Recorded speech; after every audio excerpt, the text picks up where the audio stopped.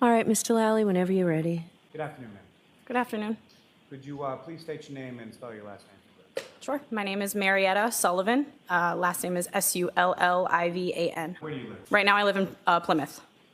And how long have you lived in Plymouth? Since July of the past summer, so not even a year yet. And do you work, ma'am? I do. And what do you do? I'm a director at a memory care community. How long have you been doing that? Just over a year. Now, do you have any siblings? I do. And how many siblings do you have? I have two. Older, younger? Both older. And brother, sister? Brother and sister. And your sister, what is her name? Laura Sullivan. And what is the age difference between yourself and your sister Laura? We are 10 years apart. Now, if I could turn your attention to New Year's, specifically 2021 into 2022. Do you recall that time frame? I do. And do you recall where it was that you were or where you were going for that time? Yes, sir. We were going to Aruba for a family trip. And is that sort of an annual family trip? It has become since then. It was the first time I had attended. And do you recall time frame on that trip as far as when you were leaving, when you were coming back? So we left on Friday the 31st, and we returned the next week, Friday the 7th. And when you say we, who is we? My mother and I flew out together with another group of people to meet my sister and brother-in-law down in Aruba. And at that time, so to meet them down there, had your sister Laura, had she flown down prior to you? She had, yes. And at that particular time, were you dating someone? I was seeing somebody, yes. And the person that you were seeing, was that person coming on the trip as well? He was, the day after we got there. So your sister arrives on the 30th, you arrive on the 31st, and the person you were seeing arrives on the 1st. Yes. Now, when you arrived there, do you know about how many people were on this trip? I would say over 30. Upwards of, I'd say over 30 is the best estimate I could give you. And as far as this trip was concerned, do you recall where you stayed? Yep, we stayed at the Renaissance Aruba. And is that someone that you stayed on this occasion as well as subsequent occasions? Yes. And on the 31st, when you and your mother arrived, do you recall about what time of day it was that you got there? So our flight landed around 3:30-ish. I would say we weren't at the hotel much later than that. And with regard to the hotel has a lobby area, is that correct? Yes, sir. Can you describe to the jury what does that layout look like? What does the lobby look like? Sure. So right when you walk in the front doors, right in front of you is the check-in desks, 3 or 4 of them in front of you. To the left of you, when you come in, is a hallway to one side of the hotel. To the right of you is a bank of elevators that leads to another hallway that leads to the other first floor side of the hotel. You're in a big lobby, and then directly across from where the elevators are is the entrance to the pool area. And when you arrived there at some point in time in the late afternoon of the 31st, you obviously check into your room, and then following that, where do you go from there? So we checked into our room, and then happy hour was starting around 4:30, so we met everybody down at the pool for that time. Is there a bar in that area of the pool? Yes, pool bar.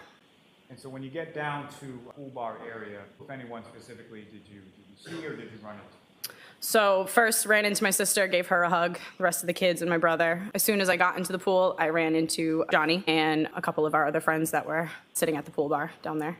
And with reference to what you refer to as Johnny, what's his last name? John O'Keefe. And so that was someone that you knew at the time, is that correct? Yes. And how did you know him? He was a very, very dear family friend. He was very close to my sister, subsequently became very close to me and my family as a result. And he was my nephew's godfather. And it's fair to say that you had known him for some substantial period of time? Since Ben's father unfortunately passed away. So at this point in time, when we're talking about turning from 2021 to 2022, how long had you known Mr. O'Keefe at that point? Oh man, probably about 8, 9 years, as long as my nephew's been alive. And when is it that you would see, or how often would you see Mr. O'Keefe? Family parties, any family party that we threw, kids' birthday parties, and my sister's Christmas party that she would throw every year. And how would you describe sort of the nature of your relationship with Mr. O'Keefe? He was similar to a big brother to me. He was somebody who was there for my sister during her darkest times, so I really respected him for that. But yeah, he was a big brother and a family friend. Now, when you saw Mr. O'Keefe at the pool bar after you arrived there, what, if any, conversation did you have with him, or what, if anything, were the two of you doing around that time? So I went up to him in the pool. He had his Alabama hat on. He expressed to me that he was excited to watch the Alabama football game at the pool bar. Given the circumstances, we were in a beautiful tropical place, and he got to watch his favorite college team play football. And he said that's all he really wanted to do for the day, was be able to watch that game. Now, at this point in time that you're talking to Mr. O'Keefe, were you aware of him dating anybody? Had you met anybody that he was dating at that time? I had not met the person that he was dating. I had heard about her through family friends and other people that were on the trip. So as far as the other sort of family events that you would see Mr. O'Keefe at, Ms. Reed, or his girlfriend at that time, wasn't there with him? No. So after the time that you spent at the pool bar that afternoon, do you recall what else you did that evening? Yep, so most of us in the group had dinner reservations. I believe they were around 7 p.m., and we were all getting ready to leave the pool bar to get picked up around 6:30. And as far as a fairly large group that went out to dinner that night? Most of us. And was Mr. O'Keefe part of that group that went out to dinner? He was not. Do you recall about what time it was that you got back to or returned to the hotel? Most of us got back a little after 9. Taxis were kind of crazy to get, so little after 9. And when you got back to the hotel, where did you go? I went upstairs to check on my mom. She had gone in a bank of taxis before me, so I went upstairs to make sure that she was up there and safe and in the room. And so however long you spent up in the room with your mother, at some point did you come back? I did. And when you came back down, do you recall where you were staying in the hotel? Yep, so we were on the 4th floor of the hotel, so I took the elevator up and then I took it back down to the lobby. At that point in time when you're getting back from dinner and going up to the room and coming back down, were you aware of where Mr. O'Keefe and his niece and nephew were staying? I knew where they were staying, yes, room-wise. And where was that in relation to the lobby? 1st floor, So lobby's on the 1st floor, their rooms are on the 1st floor. yes. So when the elevator gets down to the lobby level, you get out, is that correct? And what if anything? So you have to Sorry. say, okay. You just have to answer yes or no. Yes, sorry. That's okay. So the elevator gets sent down to the lobby, you walk out, who, if anyone, do you see when you come out? So when the elevator opens up, the first person I saw was the attendant standing behind the desk. I didn't see anybody else in the lobby with me until I stepped out. When I stepped out, I looked to my left and I saw Johnny coming in through the first set of outside doors. Now, as far as Mr. O'Keefe was concerned, was there any other sort of term that you would use to refer to him? Johnny or Godfather. All right, so folks, I'm going to say again that first instruction I gave you with the last witness, that you're about to hear testimony about certain conduct or behavior allegedly committed by the defendant. Ms. Reed is not charged with committing any crimes other than those charged within the indictment. So this witness's testimony may not and must not be considered by you as any evidence that the defendant has a bad character or as evidence that she may have a propensity to commit the crimes with which she's been charged. You may not take the defendant's prior acts that you'll hear about as a substitute for proof that the defendant committed the crimes charged here. But you may consider the acts solely on the limited issue of the defendant's state of mind and the nature of her relationship with John O'Keefe as it might go to motive or intent. You may not consider this evidence for any other purpose. Specifically, you may not use it to conclude that if the defendant committed these acts, that she must also have committed the offenses with which she's been charged. You can only use the evidence for the limited purpose of how it goes to the defendant's state of mind, motive, and the nature of her relationship with John O'Keefe, and for the same findings that I made at sidebar. Yes? So you walk out of the elevator, you're by yourself, correct? Mm-hmm. Yes. And you see Mr. O'Keefe. Could you see where Mr. O'Keefe was in relation to the lobby or where he was coming from? He was coming from the outside doors into the lobby. Is that where the pool bar is located? Opposite side. Opposite. Yes. And when you see him come in, who, if anyone, do you see with him initially? Nobody with him. And what, if anything, was he doing or how was he acting sort of when he came? So he stumbled in. I came out of the elevator, and my initial response to him was, "Whoa, you okay?" I actually said, "Whoa, Godfather, are you okay?" But he was stumbling into the lobby. And did you go over to him at that point? I did. I went up to him and I gave him a hug. And what happened then? I pulled back. He was glassy-eyed, looking above me. We never made eye contact. He was looking above me. It looked like he was looking for someone. I asked him, "Where are you going?" assuming that he would be coming to the pool bar to meet us.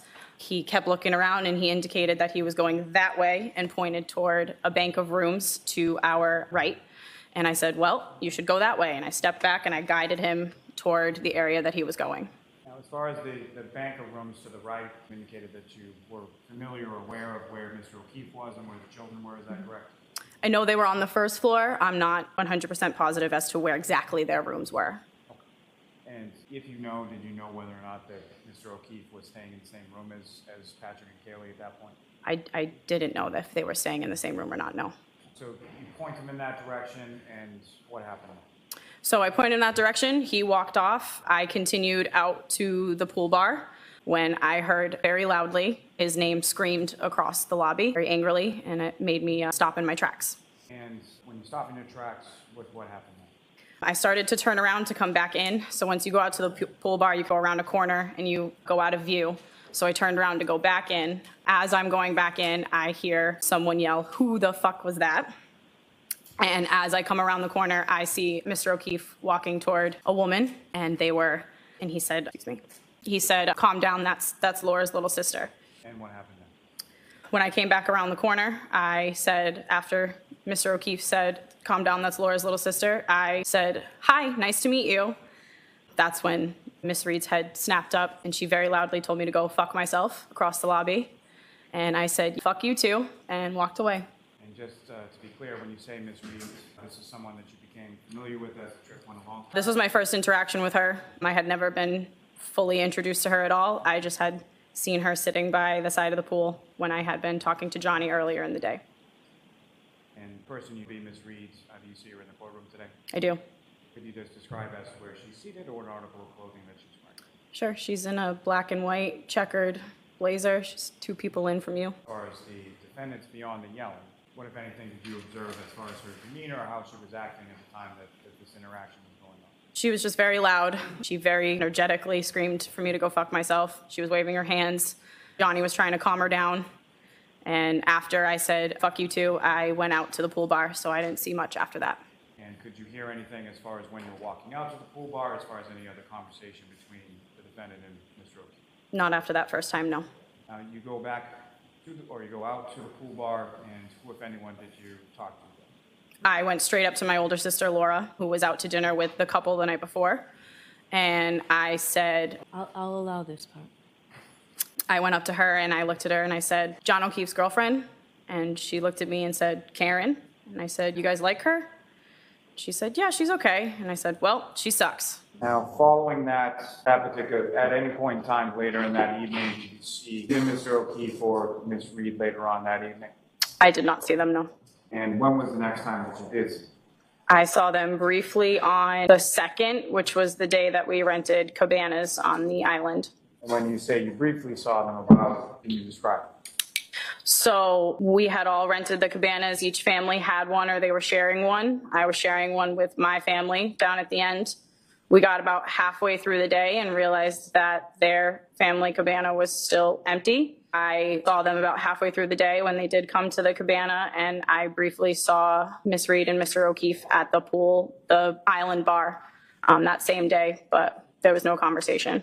With regard to Mr. O'Keefe and Ms. Read, at some point in time on that day of the cabanas, what, if any, conversation did you have with your sister regarding that? So Objection. I don't know what this is. I'll see it sidebar quickly. Jurors, please be mindful of that second instruction that I gave you regarding evidence of statements made by John O'Keefe for the limited purpose of establishing his state of mind. And I will fully give you this instruction again at the end of the case. But it's the same one that I already gave you. Go ahead, Mr. Lally. Ms. Sullivan, with regard to the day at the cabanas, did you have some conversation with your sister Laura in regard to Mr. O'Keefe? did. And what, if anything, did your sister Laura tell you she had learned from Mr. O'Keefe? So my sister pulled me aside from everybody and asked if the night that I got into the altercation with Miss Read in the lobby, if I was making out with Mr. O'Keefe. How did you respond? That I absolutely was not. And you say absolutely was not, beyond the fact that it didn't occur. Why would that not occur? I'll allow it. He was family. He was my older brother. For all intents and purposes, it just never would have happened between us. And you expressed that to your sister, is that correct? I did, yes. Now, as far as the remainder of the trip was concerned, starting with the defendant, Ms. Read, what, if any, other interaction did you have with her? None. And as far as Mr. O'Keefe was concerned, what, if any, further interaction did you have with him? None. That was it. And was that normal or as far as Mr. O'Keefe was concerned? I'll allow it. That, as far as I knew Johnny, that wasn't normal. He would always come up to us, up to our family, try to be around my nephew, his godchild. And he was always the life of the party and wanted to be around his family and his friends. And following that trip in Aruba, did you see Mr. O'Keefe again? I did not. I have nothing further, Your Honor. All right, Ms. Giannetti? Thank you, Your Honor. Good afternoon, Ms. Sullivan. Good afternoon. Fair to say that you were not at the Waterfall Bar and Grill on January 28th of 2022 in Canton. I was not. You were not at 34 Fairview Road in Canton on January 29th, correct? Was not. Yet Trooper Proctor drove all the way to Pembroke to interview you on February 8th of 2022. Did he not? He did. Nothing further. Mr. Lally, anything? Just very briefly. Ms. Sullivan, Trooper Proctor came to the house in Pembroke. Were you living there at that time? I was. And was he with another trooper? He was with another trooper. And do you recall that trooper's name? I don't. Now, with regard to your conversation with Trooper Proctor and the trooper that day, was it you that he spoke to? Just me. Let me ask a different one. Okay. As far as when the troopers came to your house on February 8th, are you the only person from your home that the troopers spoke to that day? No. Who, if anyone else, did they speak to in the home? They spoke to my sister first. And at any point, they speak to your sister's boyfriend as well? No. And when they spoke to you, and when they spoke to you, where was your sister? She was outside of the house. She went to go pick up my nephew. And when they spoke to your sister, where were you? I was downstairs in my room, which was in the basement.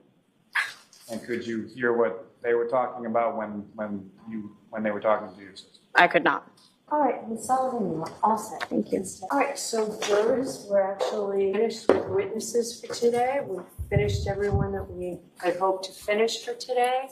So we're done for the day. As you know, we're not in session tomorrow, but we will see you Friday, and Friday will be a full day. So please, those 3 cautions: do not discuss this case with anyone. Don't do any independent research or investigation into the case. If you happen to see, hear, or read anything about the case, please disregard it. Let us know. Just leave everything here, literally, figuratively. Clear your heads and we'll see you Friday night. Thank you very much. All rise. That makes sense. May be seated. All right, so hopefully we will start and finish that one witness on Friday anyway, but have a second witness here. I'll have at least a couple other witnesses. Your Honor. Okay, but it would be great if we could complete the testimony of that one witness for all sorts of reasons. I will do my best. I'm hopeful. I am. I'm hopeful. I think we do. Okay.